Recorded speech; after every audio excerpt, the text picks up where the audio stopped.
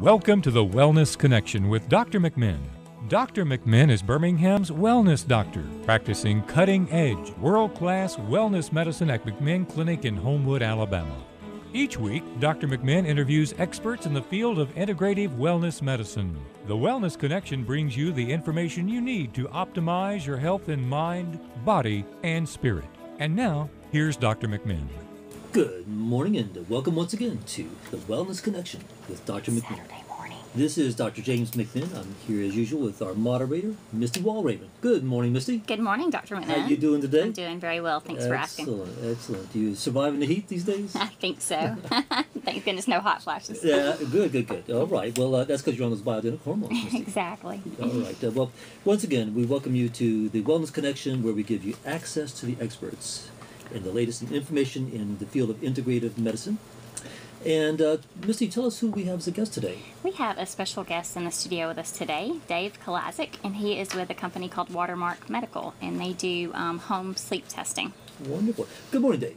Hey, good morning, Dr. How's it McMinn. going? Well, thank you so It's much for being on the show. We've been trying to get together for a long time, haven't we? It's great to finally have you here. I'm really excited about talking to you and the product that we're going to be talking about tonight. I know my family has used it and has had great luck with it, and so I'm really excited to delve into it. And the broader topic, when we could talk about the concept of sleep apnea, which I think is a big deal. It's huge. Yeah, and I think we've tapped the tip of the iceberg, don't you, Dave? Exactly. Sleep Yeah. disorders, we're really in our infancy at this Yeah, point. It that's right. hasn't been well studied. When you look at a lot of medical conditions that have been studied extensively for 40, 50 years, really we are just beginning to peel back the onion. Absolutely. So we're going to get into that in great depth. Before we get going too deep, let me tell you just a little bit about myself and my practice. We have a practice in Homewood, Alabama called McMinn Clinic, where we practice world-class integrative medicine. I am a residency-trained and board-certified MD physician. Also, I'm currently on the faculty at the UAB School of Medicine. So, all right, so let's get into sleep apnea, Dave. Once again, it's a big deal. I know we've seen a lot of it in my practice. People come in with all kind of stuff, the fatigue, wives bring their husbands in because they're grumpy They're or whatever. snoring. They're snoring. So if you don't think about it and you don't test it, you won't find it. Really. Exactly. Right, and so Correct. I think as a physician, it has to be on your radar screen, and the symptoms can be so subtle. What are some of the symptoms of sleep apnea, Dave? Classically, Dr. McMinn, symptoms can run the gamut from things that you're already treating, hypertension, which can be directly linked to sleep apnea. More commonly, classically, daytime sleepiness. So in feelings of either depression, it's tied to sexual dysfunction. It's, again, depression. Can we stop? Can we back up on that? Yeah, I lost my flow with that thing. That's okay. Yeah. So we'll just start in So we're with... going to go with the symptoms more so.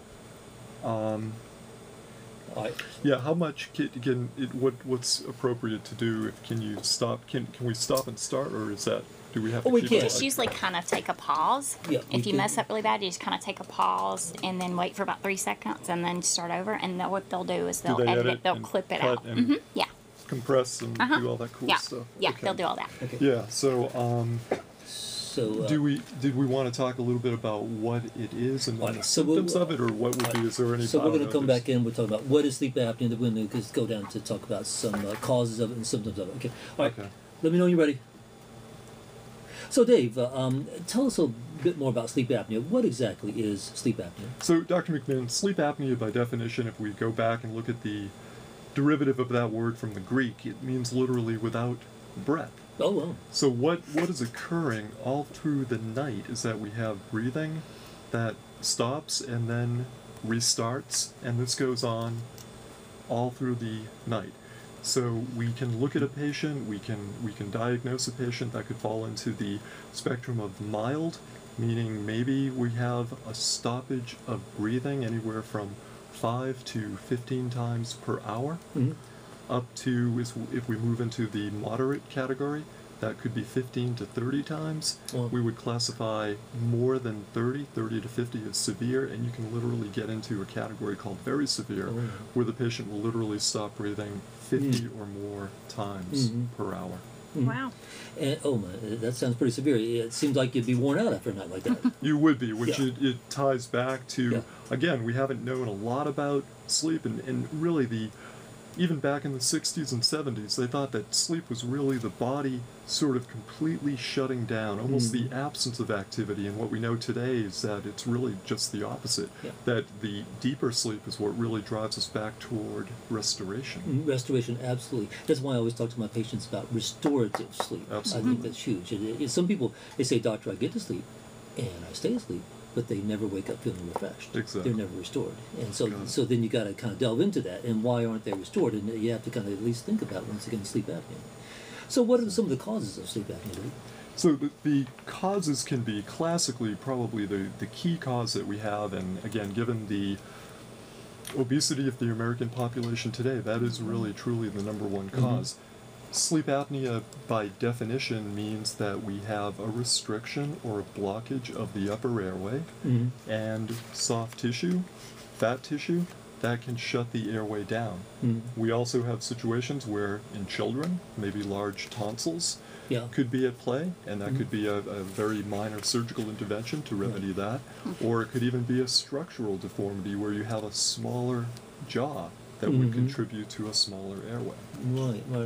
Interesting. Now, Dave, isn't there such a thing as a central sleep apnea versus an obstructive sleep apnea? Absolutely. Right. And now, when we look at central apnea, and literally, thank God, it's rare, Right. much rarer than obstructive sleep apnea, but Correct. it's actually a failure of the brain Exactly. to tell the lungs to breathe in a very That's right. rhythmic fashion. That's right. So, okay, well, so then let's say somebody has some sleep apnea. What are some of the symptoms that you might see with that? So symptoms can be anything from, when we talk about this, the disruption Yeah. with the bed partner, we're talking about very, very loud snoring. What that person may feel in the morning, anything from morning headaches, the bed partner, if there is a bed partner, and oftentimes it makes it more difficult because the person may not have anyone witnessing these stop breathing sessions, these choking and gasping sessions that occur during the night. You know, the patient will wake up, morning headaches would be classic, dry, very, very dry mouth. Daytime sleepiness would be right at the top of that list, chronic fatigue. So, for instance, if you have a partner and you observe your partner kind of gasping and choking, sometimes loud snoring, waking up abruptly, then that might be a clue to get them tested for sleep apnea. That would be Yeah. a huge visual cue in terms of that. Well, or if you have a grumpy husband, so I think my wife has suggested I go in and get tested. What do you think, Dave? I think I've heard it once or twice, Dr. McMahon. I'm not sure. So, what do you think, Misty? Never grumpy. What are you talking about? So, yeah, I think once again there too. The doctors, we need to be thinking about this and have it high on our radar screen as far as testing. And I think there too, if you are suffering with things like headaches, fatigue, daytime sleepiness, just low mood, depression, all those kind of things, you need to get tested. Or if you see your partner suffering with these things, waking up abruptly, loud snoring, you need to get them in and get tested. So Dave, who gets sleep apnea? What are the common characteristics of people with sleep apnea? You know, again, we talked about obesity Oh, yeah, that's number one, playing a yeah. huge role. And Yeah. again, if we think about what happens if a person lies down in bed, and especially if they're in a supine position, Yeah. flat on their back, we're allowing gravity to work its magic.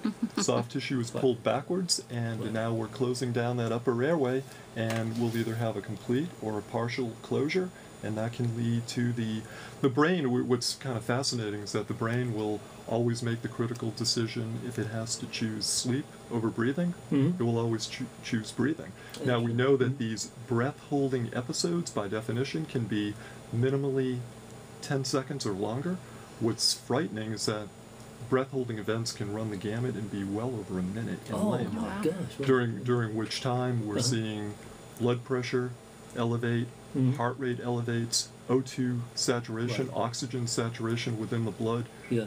drops precariously. Right. and then the brain will make that decision, either literally breathe or Right. die, and the patient will have that, or the person will have that grunting and snorting episode to literally pull them back out and gulp for air. And again, depending on the severity, that could occur the next minute to 90 seconds. It could occur more common. Well, you know, it's interesting now. We talked about how obesity can contribute to sleep apnea. Can sleep apnea contribute to obesity? Yeah, that's another. The chicken come before the egg. Isn't that interesting? Yeah, it's kind of funny. I read something the other day, and it said how hormones affect your sleep. It Right. should really be how sleep will Affects affect your- your hormones. Sleep is the first domino to fall. That's my nickname for sleep, Dave. It's the first domino Absolutely. because from poor sleep we get so much other funk down the road. It's incredible because obesity being really one of Right. the key characteristics of a propensity, a tendency to have Right. sleep apnea. Then we look at the hormonal imbalance that is set up by sleep deprivation, and we start getting into the hormones like ghrelin. Ghrelin is a Right. hormone that will literally be there to increase appetite. Ghrelin production in the absence of sleep is actually increased. So we're fueling the body. We're creating a hunger the next day that probably shouldn't be there. That normally Right. wouldn't be there, and it's been backed up in sleep deprivation studies.